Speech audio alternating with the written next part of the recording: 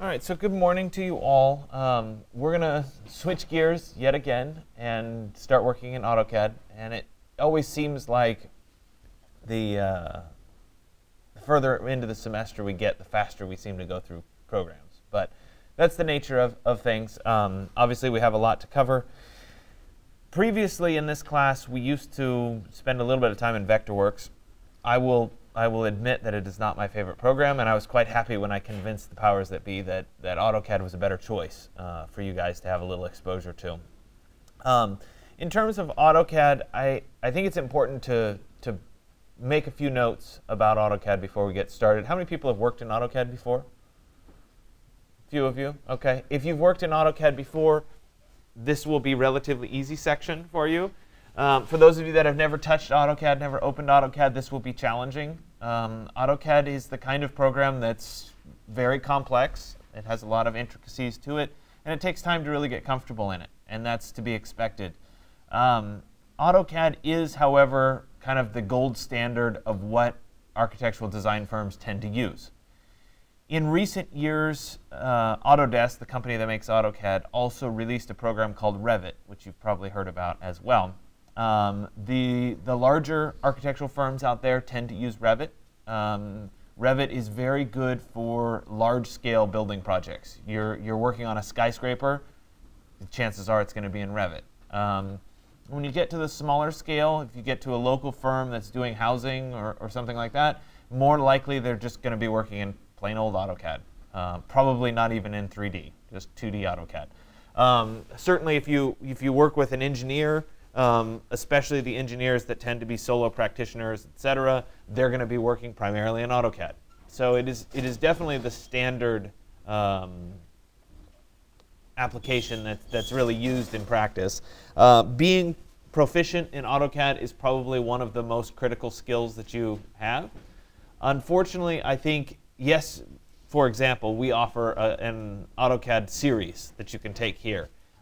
Taking introductory AutoCAD, if you've never touched AutoCAD, is probably not a bad idea, just to get your feet wet. However, AutoCAD courses always tend to be a little bit more, try to cover everything, and they don't get really specific about these are the things you need to know in an architecture firm. These are the things that you need to know to really get by in architecture. I'm going to try, over the course of a couple weeks, to teach you the things that I think you really need to know. And I'm going to concentrate on those. Unfortunately, there's a lot of AutoCAD that just is never covered. For example, if you're doing a construction drawing set, using the sheet set manager and how you integrate lots and lots of files to create a sheet set is an incredibly good skill if you were going to work in an office. But nobody really teaches you how to do that. And it's too bad, but it's beyond the scope of certainly of this class and beyond the scope of a lot of the AutoCAD classes that are offered in general, wherever you take them. So if you've never worked in AutoCAD, though, it would be worth your while to take an AutoCAD class just because it is so common in the world of architecture. So if you're pursuing it, I would recommend taking it. And obviously here it's a cheap option because you don't have to pay too much for the units along the way. The other thing that I will say is there is a very nice parallel between AutoCAD and Rhino. So if you've used Rhino at all, or if you've taken 136, or you're currently taking 136, AutoCAD is pretty easy because a lot of the stuff overlaps. And likewise, if you've done any AutoCAD work, when you get into 136 and Rhino, Rhino will be easier. So the two work very similar to each other, and that's a good thing. If you were to never take an AutoCAD class and you just took the Rhino series and became really efficient in Rhino, you could probably pick up enough AutoCAD to be fine. So it kind of works both ways, and I like to at least talk about that. Not that I'm trying to boost my own class a little bit, but you should all take 136 anyway. So we'll get to that. I'll try to sell you on that a little bit later on. OK, so with any of these programs, I like to always start with kind of an introduction of the program itself. I had a slight licensing issue when I went to open AutoCAD today, and you may or may not have that issue. I have no idea. We'll see as you try to open it. There are two versions of AutoCAD. Actually, there's three versions of AutoCAD that are available on this computer. There is AutoCAD 2016, there's AutoCAD 2017, and there's also the AutoCAD Architectural Desktop. We're going to stay away from the Architectural Desktop for right now. it overlays some more architectural stuff on top of it. And while it seems obvious, it's not as prolific in terms of access. So I'd rather teach you plain old AutoCAD. I went ahead and opened AutoCAD 2017. Whether you use 2017 or 2016, it really doesn't matter. AutoCAD has a history of developing and producing new versions every year. And if you go back in time to AutoCAD 2000 or 2004 or 2008 or any of those editions, those are kind of major milestone changes that they've done to the AutoCAD operating system.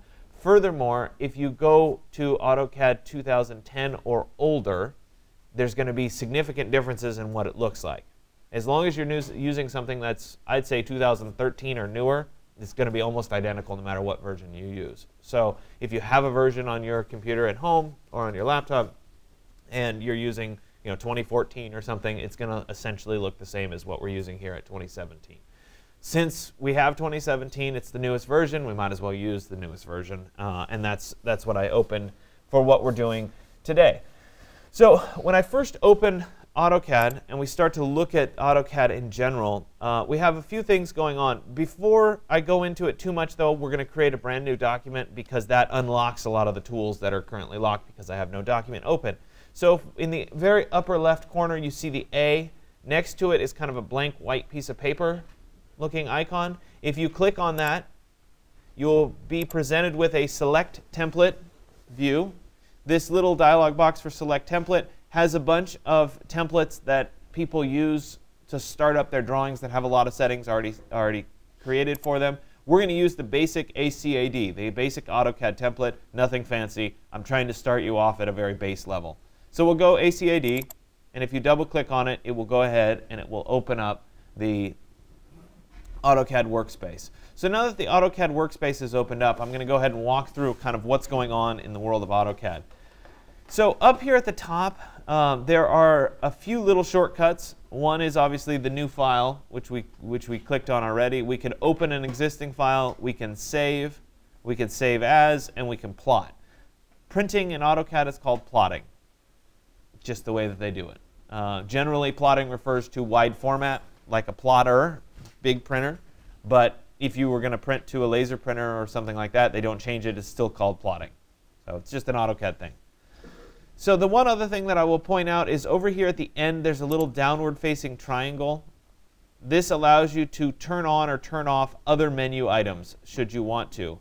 I mentioned briefly the Sheet Set Manager. Not something you're going to learn about, but that's where you would be able to open it up.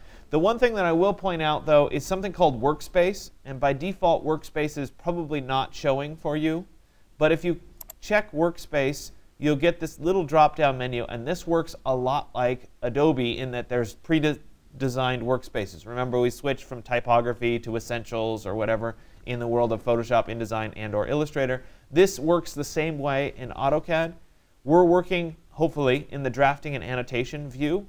If something were to get messed up with your toolbars, or you were to accidentally get into a 3D view or something like that, you can go back to this Workspaces drop-down and switch back to drafting and annotation. That'll get you back to the basic AutoCAD layout for your standard drafting and annotation. That's it for the top set of menus here. And then we move into this lower section that I think is easiest to refer to as a ribbon. It's a tool ribbon.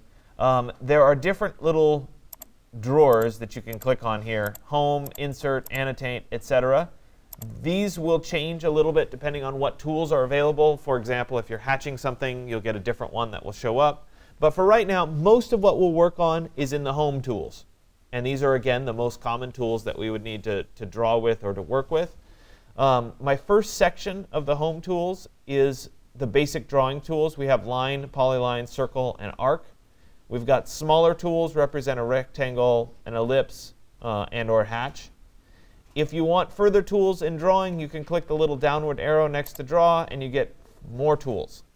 So what AutoCAD tries to do is it presents you with the largest buttons being the most common.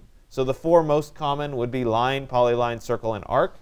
Then it gives us a few more smaller tools available without clicking the little downward arrow, and then it gives us the less frequently used tools below that. So it's trying to organize it in a way that the most useful things are presented first. As we move over, we get into the modify section, and this is where we deal with moves and rotates, and we'll talk about trim today, mirrors, etc. Again, if I were to click on modify, there's additional tools that are available below that you can click on as well. We get over into annotation. This has to do with text and dimensions. We're not going to worry about, certainly we're not going to worry about dimensions in this class. It's too advanced of a topic, but it's at least nice to point out that they exist. The next thing is something called layers. And just like in Photoshop or InDesign, we have layers available to us in AutoCAD. This helps with general organization of your file. We will talk a lot about layers in this class and how layers are set up in offices and that sort of thing, so you're prepared when you go to work for a firm as an internship or whatever. Today we're not going to worry about layers. We're just going to draw on the default layer. We'll get to layers a little bit further on. We have block references. We'll talk a little bit about those. Nothing to worry about quite yet. Then we get to the properties section. Under properties, we can change the color of a line, we can change the line weight, the thickness of the line, and we can also change the line type. Is it a dashed line? Is it a hidden line?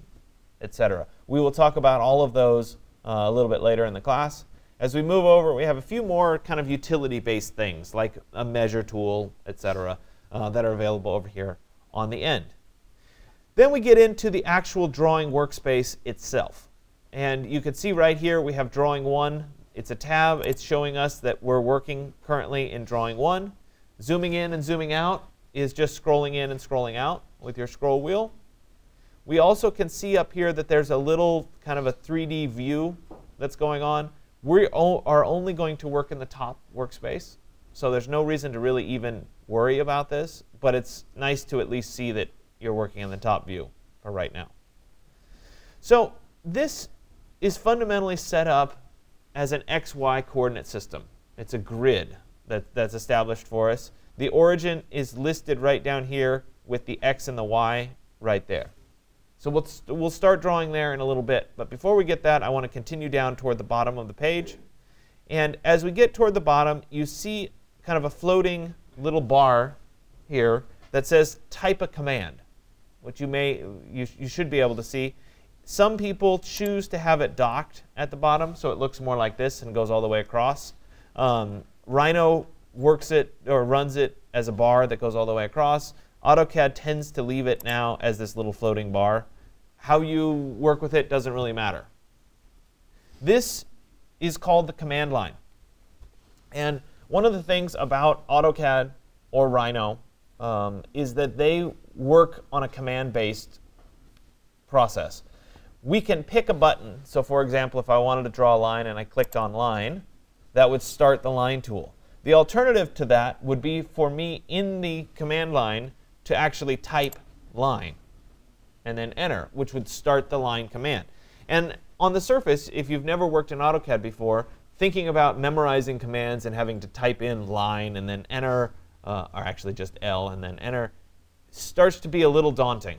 Like, I don't know what all these command names are, and that's why these toolbars are up here and let you pick what tool you want to use. The faster you are in a program like AutoCAD, the more you will use the command line by default. And obviously, when I'm demonstrating things, I'm going to go very slowly and walk through it. Sometimes I will pick the tool. Sometimes I will type it in. You will also notice that on the handouts that you get, anytime that I reference typing something in, it's in a different font. It looks like a typewriter in bold on your handout. So you can see that I'm typing that into the command line, whatever it is. So I try to reference the commands whenever possible. But certainly using the command line can start to get where the speed can really enhance. And so in a program like Rhino, which is what I use more in demonstration purposes, I will only ever run at about half the speed I can really go. That would be maxing it out because it's just too fast for you guys to keep up with and for you to see what I'm typing in. But the more familiar you are with it, the more you will start to do it. And it'll certainly speed you up as you go along. So whenever you're working, keep an eye. I always say keep one eye on the command line because chances are it will prompt you with what's happening next. And we'll talk about that as we go forward. Down at the bottom, we have a couple tabs. We have Model, and then Layout 1 and Layout 2. This is model space versus paper space. We will talk in depth in this class about what those are. I think it's one of the things that is always glossed over in AutoCAD classes, yet it's probably one of the most critical things that you learn as a student as part of AutoCAD. So we're going to definitely cover that in depth, but for right now, you can safely ignore it. On the right side over here, we have a variety of little buttons that turn on certain tools. And some of the tools are available by default, some of them are not. The one thing that I want to make sure for all of you right now, because it pertains to what we're doing today, is that I want you to click on this little 3 lines in the very bottom right corner. And when you click on those 3 lines, I want you to make sure that dynamic input is checked. Chances are, by default, it is not checked for you. So I want you to make sure that dynamic input is checked. And as long as that has a check to it, we can click off. And then we're going to look at what's available here. So the first little button that's highlighted in blue is the drawing grid. Do you want the drawing grid on or off? Most people prefer to have the drawing grid on, though the more you work in AutoCAD, the more you ignore the grid altogether. It's kind of like in Rhino, you start to ignore the grid altogether. So it's really a matter of preference. It's on by default. As we move over, there's an icon with a little plus and then a block underneath it. It looks something like this.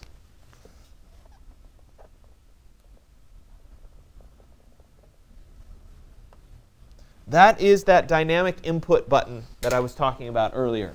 We're going to go ahead and turn dynamic input off. So it shouldn't be blue, it should be white. So I'm going to make sure I click on it and it turns white. In about 30 minutes, you're going to turn it back on, and you will probably always leave it on from then on. But it helps in explaining kind of the introduction of AutoCAD and how AutoCAD works to have it turned off. So it's turned off. As we move over, we have something called ortho mode, which only allows us to draw straight lines at 90 degrees, which can be very useful when you're starting to draw floor plans or something like that. For right now, it's off, and that's fine. We also have something, and I'm skipping over a few of these, that looks like a blue square with a green dot in the upper left corner. And I know, I apologize, it's so far down for you guys to see. That is called your object snap, which we will talk about as we go forward. But what that allows you to do is connect to an existing line in a variety of ways. And we'll talk about what those are in just a second. This one allows us to show our line weights. We haven't gotten to line weights just yet. And then I'll gloss over the rest of these, and we'll use those a little bit later on in the class. So now that I've gone over the workspace in general, it's time to actually start drawing something. And what we're going to be drawing today is on the back of your handout. It's a very simple floor plan. If you've taken 136, it's the same floor plan as 136 because Rhino works shockingly the same as AutoCAD. So it gets you started. Flip the page back over, and we're going to start with part 1, and I'm going to walk you through this as we go forward. And the first thing that we need to do that we haven't talked about just yet, and we haven't dealt with in this class just yet, is that AutoCAD works differently than any other drawing program that we've worked in previously, and that is that AutoCAD has scale, or measurements start to matter. When we work in AutoCAD, we draw everything full size. So we don't ever do any scaling in our head. We don't have to get out one of those little triangular scales and figure out, oh, I'm at quarter scale. That means a foot is 1 inch, so I'll draw a line at 1 inch. We don't do that. We just say, oh, I want something that's a foot or 20 feet. We draw it full scale at 20 feet. And we deal with scaling separately after we've already drawn the drawing. So everything is full size. However, we do need to make sure that our drawing is in the correct units. So it may be in decimal units, for example. It may be in meters and centimeters. We have to make sure that it is set up the way that we need it to be set up. So I'm going to go ahead and type in the command line. This is your first command line option here. I'm going to type units. And when I type units, I'll go ahead and hit enter. And it will bring up the drawing units dialog box. And again, this is specified in the first part of what we're doing today. And when I get this drawing units dialog box here, I'm going to specify a type. And instead of being in decimal, which is what it's in, I'm going to choose architectural, which is essentially feet and inches. I can also change my angle from decimal degrees to be radians, for example, or whatever.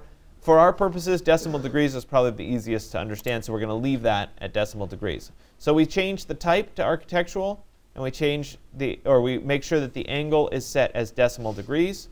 And the rest of this is OK by default. Notice that there is also something called precision. And that is, how precise do you really want to be? And if we were talking about a building, on something on a building scale, a 1/16 of an inch is plenty precise. You're not going to get out to the building site and worry about a 32nd of an inch. It's just too small. So a 1/16 of an inch is just fine. In truth, we could do it even less than that. So instead of a 1/16, we could do it at an 1/8 or a 1/4 because we'd round our numbers. However, for our purposes, we're going to leave it at a 1/16. If we were doing something in industrial design where we're designing, oh, I don't know, the remote control or my coffee cup or something like that, a 32nd of an inch might matter at that point. And so you can see that we can change this down to 1/256th of an inch. So it's really, really fine. Technically speaking, AutoCAD can be accurate to 16 decimal places if you want it to be. So it's extraordinarily accurate if you want it to be that accurate. For our purposes, 1/16 of an inch is just fine. So we'll go ahead and leave it at architectural, leave it at a 1/16 of an inch, and I'm going to go ahead and say OK. Once I've said OK, I now have this set up in its correct units, and I can start to draw my shapes. So the first thing that we're going to do is I'm going to go ahead and start with a polyline. So I'm going to pick polyline. Essentially, a polyline allows us to start at one point and continue in a continuous line, picking the next control points. And it will always be straight between the two. So when I click on polyline, or if I type p-line, I'm then going to start. And I'm going to try to start drawing right where x and y intersect. And so I can get with my mouse to where it looks like I'm right on top of x and y. And if I were to click there, you would think, oh yeah, I started right at 0, 0, and I could keep going. However, if I zoom in on that point, before too long, we see that my starting point here is not at x and y. So it's not truly accurate to where I wanted it to be. So instead of clicking where I want to start, I'm going to, again, click on the polyline tool, and I'm going to type in a value. Notice in the command line here it says specify start point. I'm going to type in a coordinate value with x coming first, and then a comma, and then y for that point.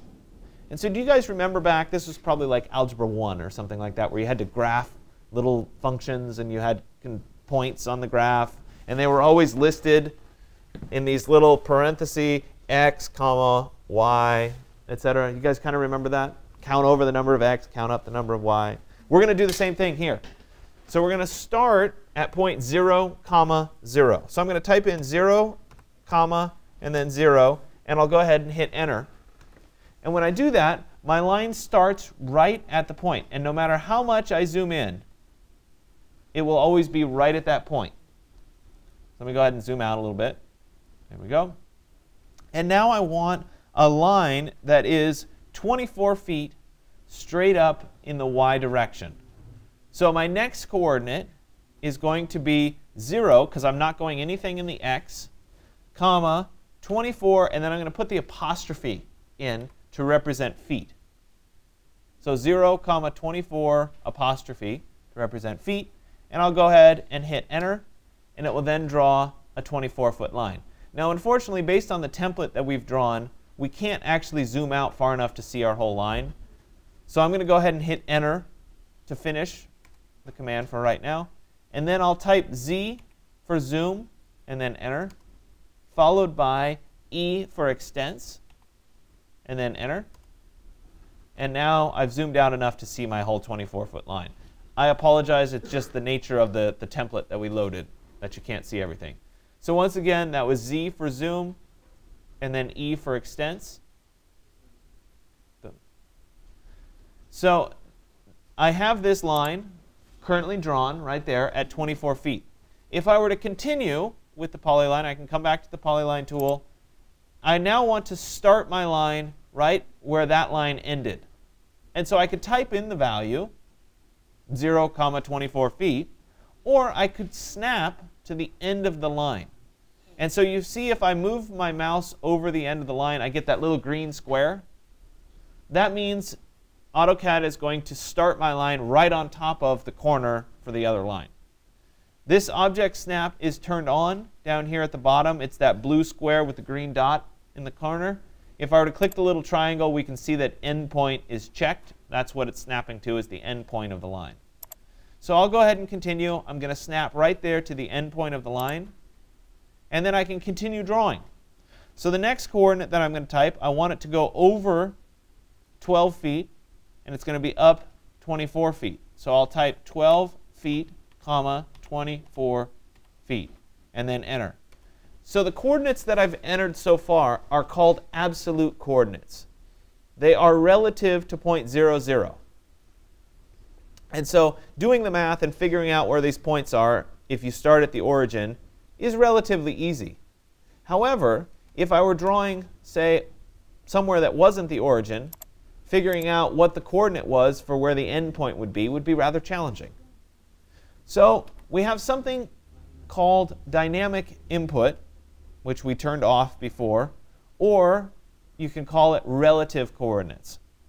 And so I'm going to go ahead and show you relative coordinates first, and then we'll turn on dynamic input, which is essentially relative coordinates. So I'm going to continue with the Polyline tool, and I'll continue from where I left off. And what relative coordinates allow us to do is to specify a coordinate based on the last point that we clicked. So in this case, based on this point that I just clicked, I want to go down by 6 feet.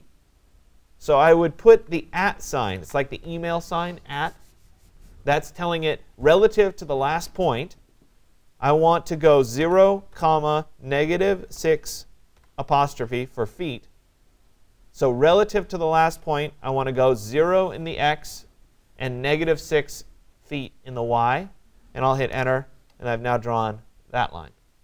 So I can continue here, and I can say again, relative to that point, I want to go over 12 feet, comma, nothing in the y direction, so 0.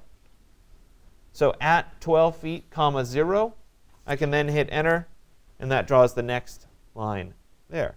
If I wanted to go straight down, I could once again say this time it would be 0, comma, -12 feet. And I'll go ahead and hit enter. And so then I could switch back into absolute coordinates again if I wanted to. The next point that I need is 12 over and 6 up. So if I said 12 feet, recognize there's no @ sign. I'm flipping back. I could say 12 feet, comma, 6 feet, and I'd get that point. So I can flip back and forth between the two, depending on whether I add the @ sign or not. So the next one here, if it was absolute coordinates, it would be 12 feet, comma, 0. Enter. There it is. And I can go ahead and snap to the endpoint or type in 0, comma, 0. And I'll go ahead and hit enter to finish. And essentially, I've drawn this shape now. So in the old days, AutoCAD 2000, 2004, etc., this distinction between absolute and relative coordinates was really important. If you work in Rhino, the distinction between absolute and relative coordinates is really important, and you get used to typing that little @ sign for your relative coordinates. In AutoCAD now, however, we can turn on something called dynamic input. And so I had you turn it all off to start. At this point, we're going to go ahead and turn it back on. Almost exactly 30 minutes. I said it was going to be 30 minutes with it off. So we're ready to turn it back on. I'm going to click on the dynamic input. It turns blue. And now if I click on the Polyline tool, I'm going to start drawing over here. I'm going to draw the same shape, but I want to show you how it works. So I specify a start point. There it is. And notice that as I draw, it shows me a measurement that's highlighted in blue that will let me type in a value for that measurement. And so I'm going to go ahead and turn on ortho. This ortho mode here is the little right angle. That way I know for sure I'm drawing straight up and down. And I can just type in a value, 24 feet, hit enter, and I now have that. Notice the next measurement here, I can type in 12 feet, enter. It's a lot easier to work with. So it's important for you to understand what the absolute and relative coordinates are so that you could use them if you needed to. But for the most part, you're always going to be working with the dynamic input. And you can obviously see why. It's an improvement. So now I could type in 6 feet, and I could type in 12 feet, and I could type in 12 feet, and I could type in 12 feet, and I could type in 6 feet, and I could come back to where I started and click to end like that. So that was obviously a little bit faster than typing in all the coordinates. So at this point, I'm going to go ahead and draw it one more time. I think repetition when we're working in AutoCAD is not a bad thing. I'm going to go ahead and select everything. I'll press the delete key on the keyboard. Everything goes away. I'll come back with my Polyline tool. I'm going to start at 0, 0. And now I'm going to use the dynamic input and type 24 feet. And I'm going to go over 12 feet, go down 6 feet, over 12 feet. I'm going to go down 12 feet, over 12 feet, down 6 feet. And then I'm going to go ahead and close my shape back to where I started. So now I have that shape that's drawn nicely for me. It's in one continuous closed polyline. If you drew it and it was several different lines, I'm going to show you that in a second, such that you could select individual pieces, you'll want to select all of it and then join it together. I'd like to point out something about selections in AutoCAD. There are two different ways of selecting objects. If you drag a box from the left side to the right side, and actually instead of dragging the box, click, anything that is contained completely within the box is selected. So in this case, just those upper lines are selected. This line and this line were not completely contained within the box, therefore they weren't selected. If, however, we drag a selection box from the right side, notice it's green instead of blue, anything that I touch with the box will be selected. So in the same box, I get these two lines that I went through, even though they're not completely contained.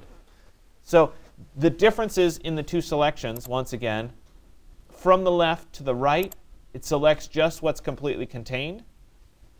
From the right to the left, it's whatever the box touches that will get selected. And both of those methods can be very useful down the road.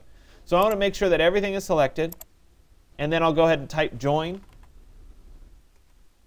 to make sure that it is one closed polyline. If you drew it as a closed polyline, if you drew it in one continuous operation, it's already closed. You don't have to join it. But before we start on the next piece of the puzzle, we want to make sure that it is a nice joined polyline. So now I need to add some thickness to these walls. I have one line that represents the outside of the walls. I need to draw the inside of the walls. So I'm going to use a tool called offset, and I can, of course, type in offset into my command line, but I can also choose it up here in the modify section. It's the lowest right. It looks like a little white line cloud with a blue line around it.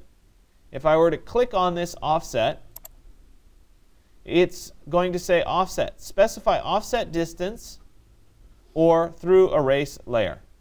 The through erase and layer are options. We don't need any of those options. We just want to specify the offset distance. So I'm going to go ahead and type 6 inches and then enter on my keyboard. Then it says select an object to offset. So I'm going to go ahead and click on my wall here. And when I click on it, it's going to ask me specify a point on the side to offset. So I can either be on the inside or I can be on the outside. I want to be on the inside, so I'm going to click somewhere inside of my building. And when I do that, it's going to create a second line for me that is exactly 6 inches away from the first line. So I'll do that once again. So I'll click on offset, specify offset distance, 6 inches. I'll type in 6 inches. Then it says select object to offset. I'll select my outer wall. Then it says specify point on the side to offset. So do I want it to be on the outside or on the inside? I want it to be on the inside. There it is. When I'm done, I'll hit Enter to finish the command. Generally speaking, you need to hit Enter when you're done to commit to the command and to be done with it. The other thing is, if you find yourself lost at some point or something's not working, hit Escape a few times. Escape will back you out of any current command. And it's one of those things that will save you, because you'll be pulling your hair out. I can't do what I want to do. Hit Escape a few times, and you'll be able to do it. OK, so I now have the basis of this drawing here. And I need to start adding things like windows, for example, and or doors. So let's go ahead and let's look at this upper wall right here.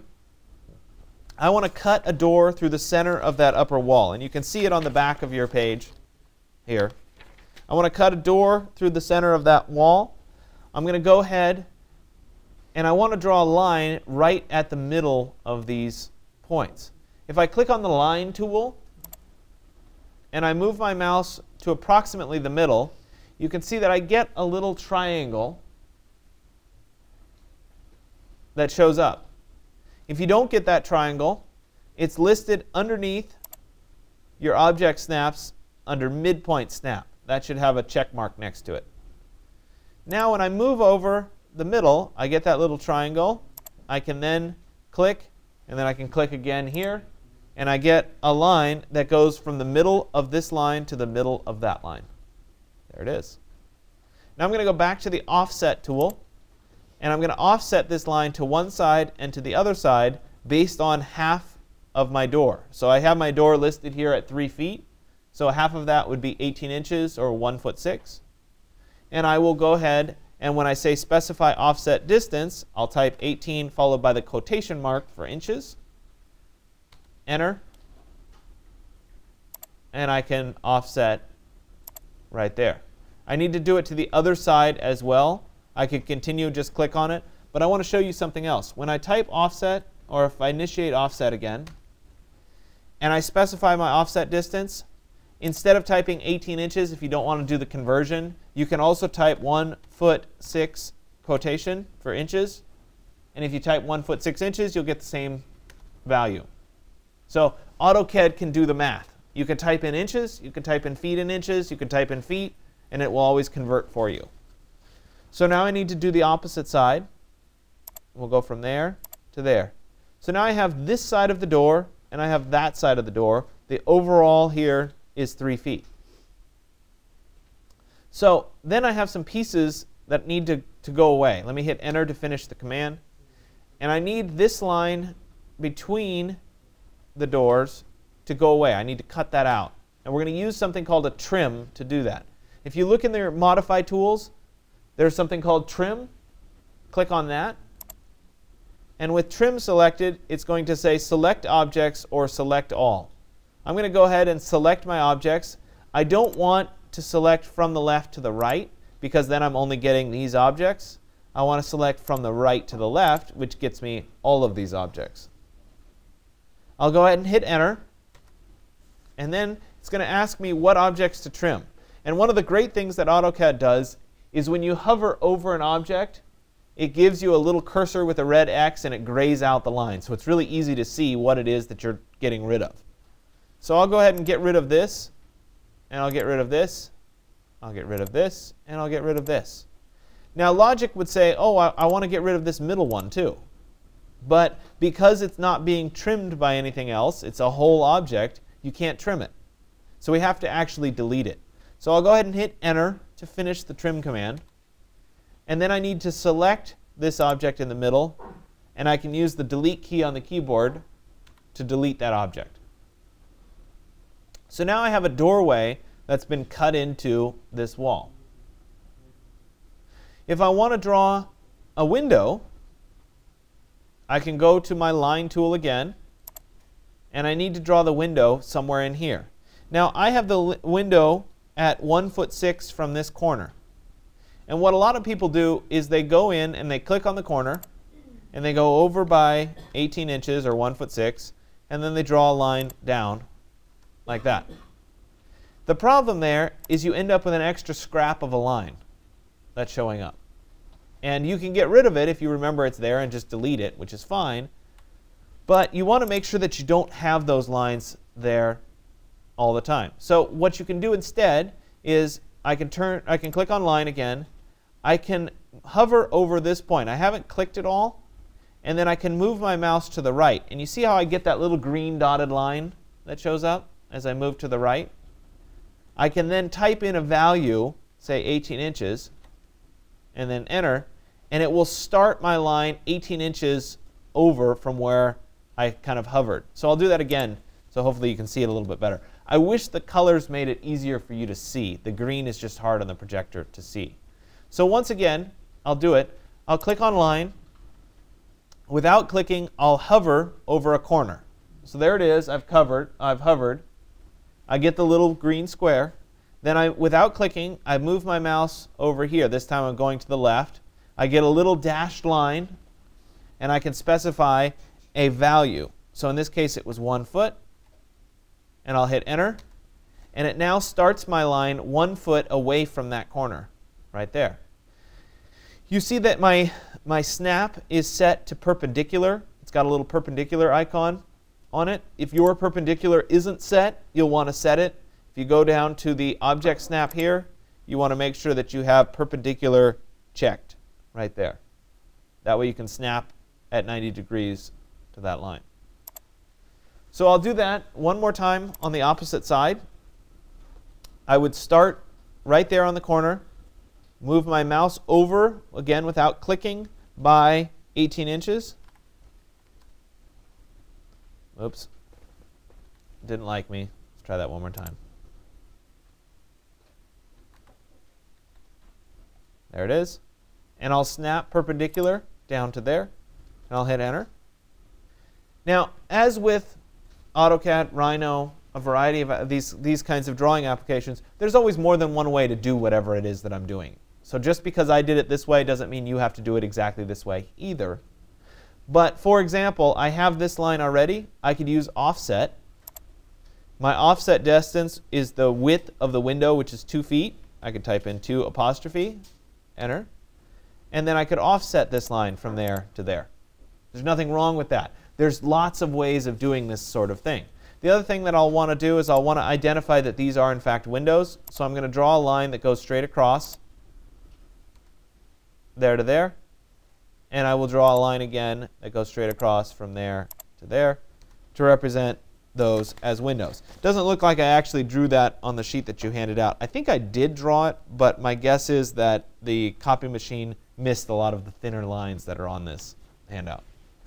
If you're worried about it, you can always go to today's exercise. And it should be listed. There's the drawing. There you go. Yeah, you can see it here. There's a little line that represents the window itself. Well, you guys can't see it on the projector, but it is there, I promise, if you look at it. OK, so I'm going to continue on, and I want to draw one of the windows over here at the bottom, which happens to be in the same place as this window. So I could come over here and just draw it, but my other option would be to select this window. From left to right selects just what's contained, so it's just the window. And I can use the mirror tool. So there's mirror. And what mirror does is it says specify a first point of the mirror line, which means that I need to specify a line across which this is going to be mirrored. So in this case, I want to specify the midpoint of this wall. There it is. And if I go straight out, you can see that I'm getting down there at the bottom right here, I get the other window. So I'll go ahead and click. Now I get a window and a window down there. There is one more piece of this, and that is, do I want to erase the original, yes or no? Sometimes you want to get rid of the one that you mirrored. In this case, I want to keep them both, so I'll make sure it says no. I can click on no or type N for no, and I'll get that line. So there's that window. So it's pretty easy to just mirror that from there to there. The next one, this window would be 6 inches over here. It's a 2-foot window. I can select this window, and I can use up here under transform, I can use copy. to make a copy of this window. So in this case, it says copy. Specify base point, which means where do I want to copy from? So I'd like to copy, ideally, from 6 inches away from this line right there. So I will put my mouse over this point. I'll move over by 6 inches, and then I can drop it right there. I'll hit enter to finish, and now I end up with those two windows. It's a little bit more of an advanced technique to do that. I could instead just copy it.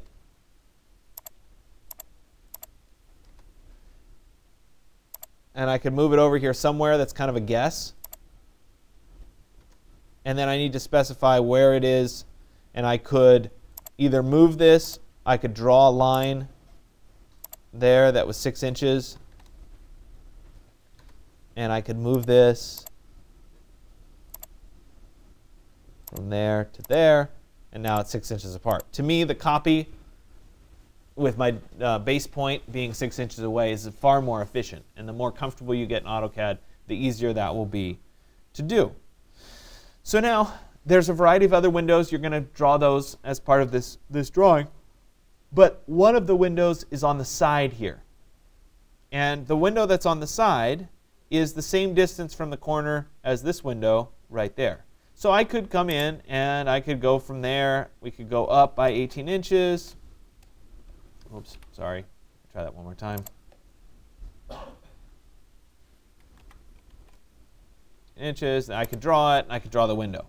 But the alternative to that is to use mirror. And this is, again, one of those things where it's kind of a trick. To use mirror, I could select this, go to mirror, and instead of mirroring traditionally, I can mirror across the 45 degrees of this corner. So if I mirrored from here to there, I can create that object across a 45-degree line. And so do I want to erase the source objects? No. I now have that window as well. This window could then mirror to the one that's in the upper corner here across the center like that. So I'll let you draw the rest of these. The last piece of the puzzle would be to draw the door itself. To do that, I'm going to use the rectangle tool. And here's a point in practice where actually having some coordinates wouldn't be a bad thing. So I know that the door is 1 3/4 inches thick and it's 3 feet long. So I would go at 1.75 inches, comma, 3 feet, and then enter. Oops, it should have been -3 feet. And I create the door. Let me do that one more time. Rectangle from right there, and it should be at and 1.75 inches, comma, -3 apostrophe, enter, and there's the door as a rectangle. So the last piece would be the swing of the door, which is an arc. There's a variety of arc tools that are available to you. The easiest one to do door swings, if I click on the little downward arrow next to arc, I get multiple options here, is going to be a start, end, and direction curve. So we'll go start, end, direction, which is going to ask me specify start point, there, specify end point, there, and then direction. It's either going to go in or go out. There it is, going out, and I have my door curve. Okay? So what I want you to do is I want you to work and create as much of this as you can. If you're really comfortable in AutoCAD and you've worked in AutoCAD before, this may be super quick. You might be done in 5-10 minutes. If you've never worked in AutoCAD before, this could take you the rest of today to work on. Because this class has no prerequisite, we all have to start somewhere. And so for those of you that have done AutoCAD before, this is a little bit easier. I will bring those of you that have never touched AutoCAD up to speed with the people that have worked in it before, and we'll continue moving forward. I can promise you, I think I can make this promise, that even if you're very proficient in AutoCAD, I can still teach you a few things. So just bear with me. If you've worked in AutoCAD before, go through the exercises, make sure you get this done, and get the little bit of practice. Make sure you understand the tools that I've talked about.